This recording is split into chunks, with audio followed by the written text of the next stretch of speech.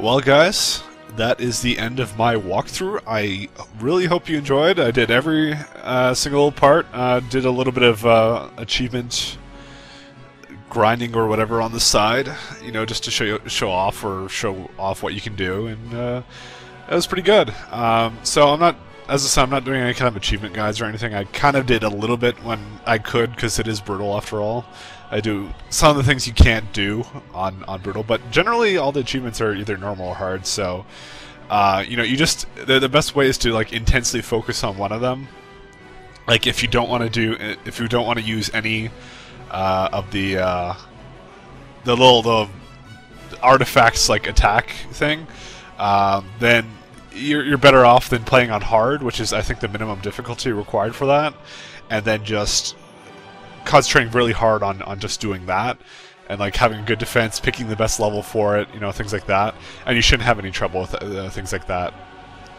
I want to hear from you guys what you think of this kind of walkthrough style I kind of did, which is basically, I normally don't do this, but I played it beforehand, and to make it so I can have like the best. Well, I played the mission once myself. Maybe failed a couple of times, and then I kind of goes, okay, I devised the best strategy, and then I kind of went out and did like a tutorial kind of thing.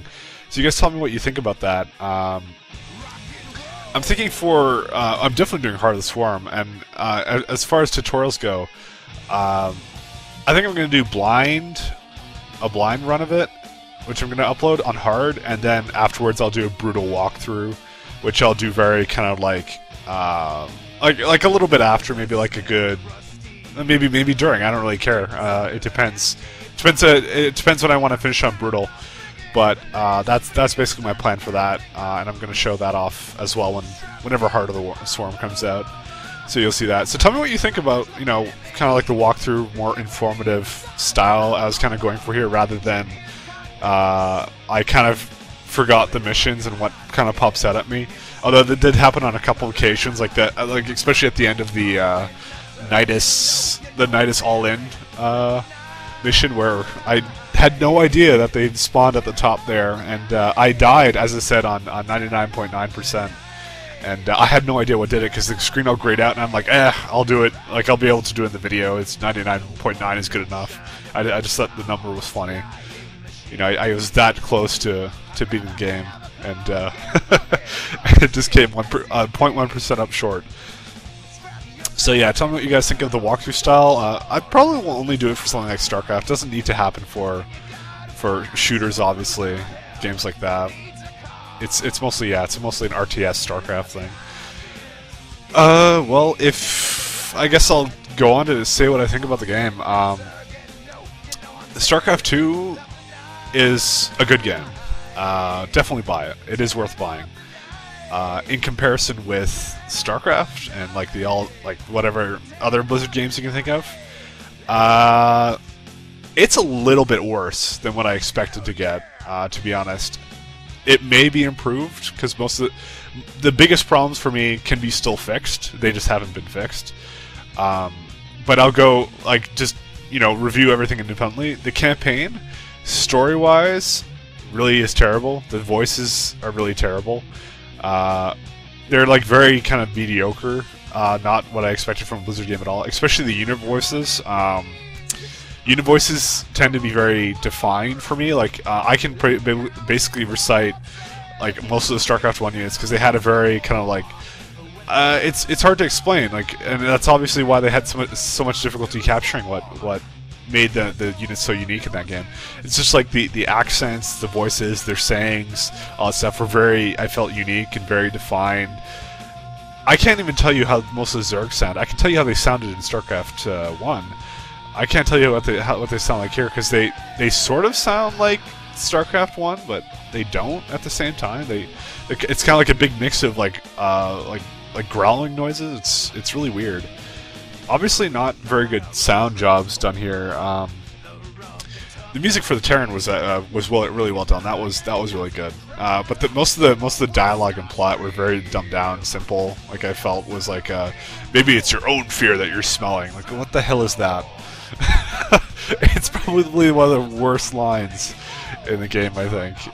Just didn't even make any sense. so I didn't like that too much. However, the good is that the campaign missions themselves are actually much better than StarCraft 1. Because in StarCraft 1, most of the time what you'd be doing is you'd be just destroying all enemy buildings, destroying a bunch of destroying entire Protoss space. And so once you have a force to win, it was basically like 5-10 minutes of you just killing everything. And I also do like the fact that they don't have that option of going for like battle cruiser like coring. Like you don't get battle cruisers until the very end, and in a lot of missions they aren't actually that useful anyways. Just like that one mission you get them, and then the one mission where you're in space and in the air. That's it. There's just 2 missions, and I upgraded them for some reason. It was a really stupid idea, but that's how I roll, I guess. Difficulty is great. I really like the challenge. It is still relatively challenging on some of the missions. The style of the upgrades and the unit upgrades and stuff was also fantastic. Some of them were pointless.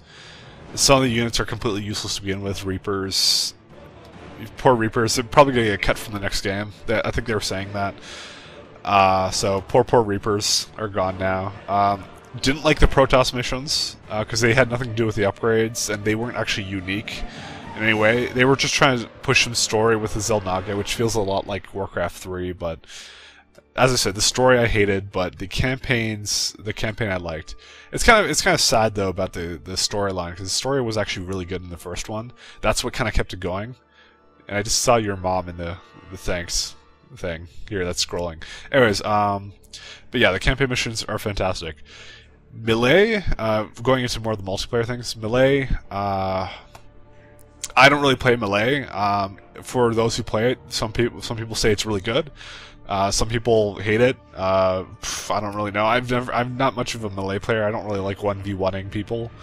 I'm competent at the game at the very least. Oh, why is Fraps on here? I don't even know. Okay, whatever. Yeah, special thanks to Fraps. I'm using it to record right now.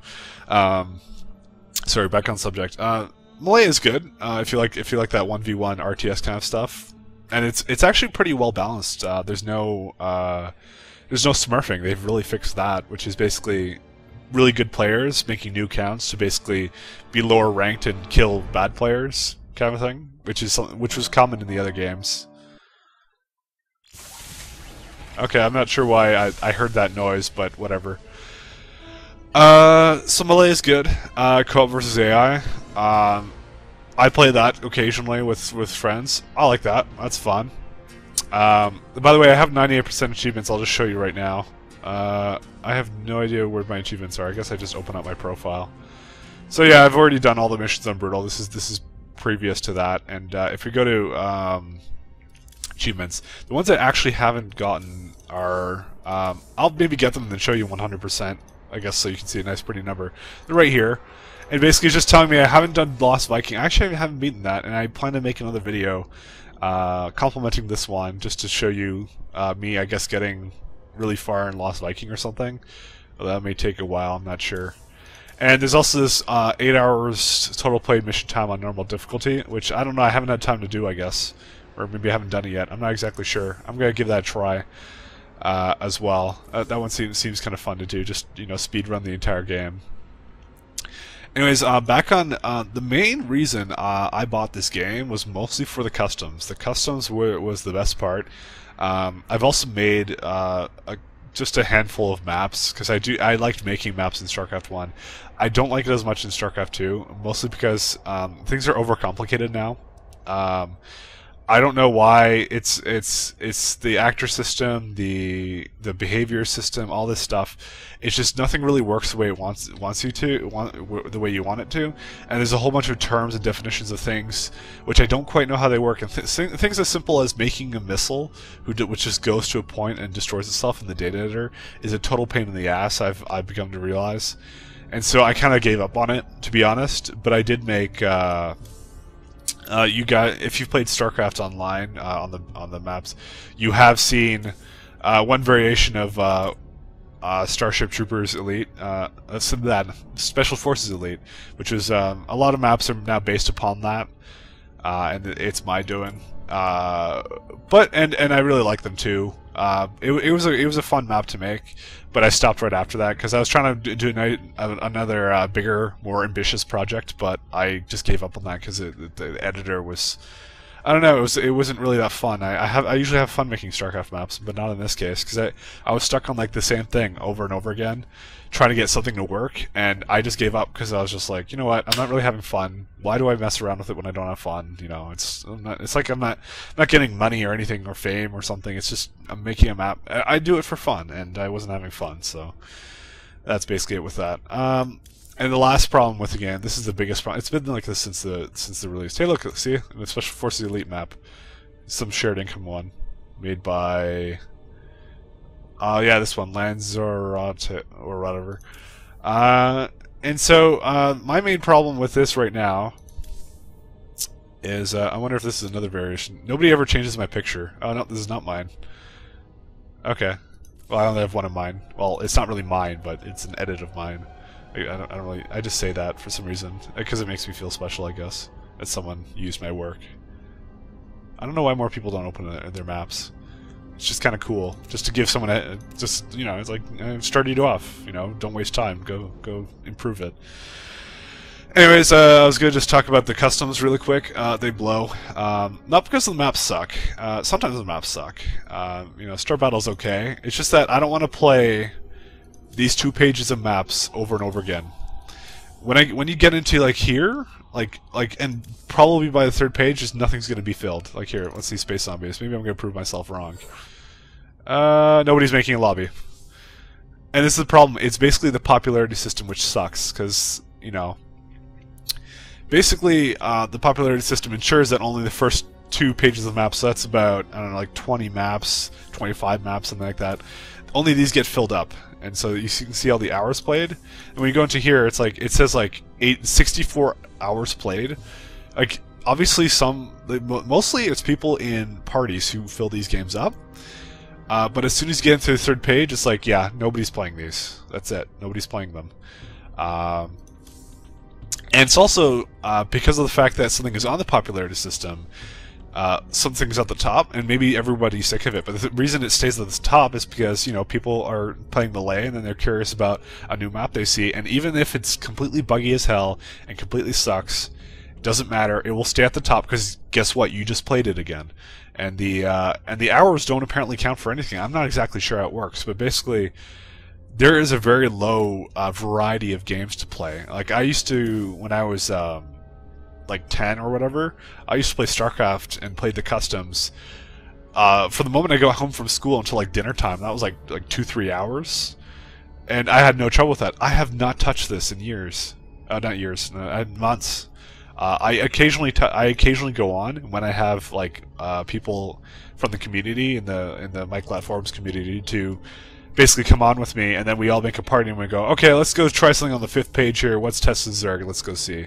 You know, it's like weird stuff like that. And some of these are actually pretty good, but it stays at like 34 hours played. Like these poor souls, they're spending all these times on these maps, but they're not getting anything. Apparently, they're going to fix that for Heart of the Swarm. They're saying that they're redoing the system, and I don't even know why they're taking so long, because it's just a matter of make it so if someone is trying to make a lobby right now, like if I go into, let's say, whatever the hell this is, if I press that. What should happen is that there should be a listing like right here, and it should be I don't know, like this is the idea I had, and obviously like they're not doing it, so well, I didn't really tell them, but I'm just saying like this seems like, it just seems like a no-brainer. Like you just have like recent lobbies or something as a thing, and then just have like the ones at the top are the oldest lobbies that are currently being made or something, or maybe not like that. Maybe the ones at the top are the, I don't know exactly how it works, but it's somewhat like StarCraft 1, where you just get a list of maps that people like are trying to make lobbies for, and it scrolls through, which is really nice. Like you get to see what people are trying to play, so you can go join them, and that's what would fix it. And so it lets you try new maps. You can also try the fun or not system, where you can integrate this by basically saying, if you say no, it's not fun, then if you mark a map as not fun. By the way, I have no idea when this is like actually like the fun or not system comes in. I think it's on the score screen. It's not nearly big enough. Anyways, if you say if you say it's not fun, then it should not show it in this list. Like, we'll have a checkbox that's checked by default, and it goes like filter not fun out, you know, kind of thing. And then you get only the maps you either haven't tried or you thought were fun, and maybe like make the ones you thought were fun green or something. See, like, that's great ideas right there. Like, why are they doing this? I don't know. Anyways, in other regards, BNet 2.0 I don't think is that bad. Although I do miss LAN, because LAN has screwed up a lot of tournaments. I do like watch a little bit of competitive Starcraft. I don't know why they haven't put in LAN yet. Like, I guess they really want to push this.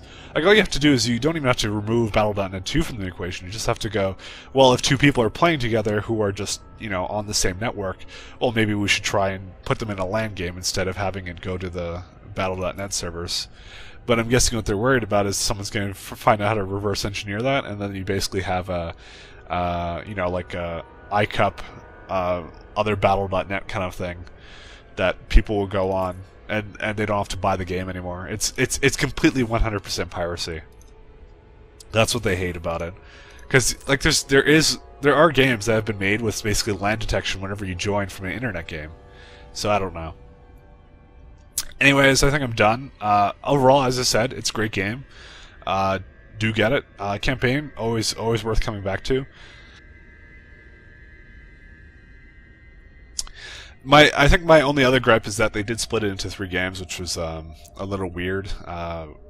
It's not bad, like it's okay, but you know, I just feel like, you know, I do like the Terran, but I feel like when we get the Zerg one, I might get sick of Zerg after a while, or maybe the Protoss one I'll get sick of Protoss, or maybe the Terran I get sick of Terran kind of thing. It's not the kind of thing which I can play like each episode, because there's gonna be a noticeable difference in the quality as well, because they're gonna constantly evolve it. So then I think at the end it's gonna be like the Terran campaign is technically going to be the worst one out of the 3, and nobody's gonna want to play it. So it's like, you know, they're just different. And it's kind of weird. But it doesn't really work that way, I guess, for Brood War, because then, you know, people like both campaigns as well. I don't know. You know what? I just mostly I don't like the fact that I'm waiting so long to play the other campaigns for the other races. Mostly because I like the missions. I'm not really, as I said, I'm not into the story anymore.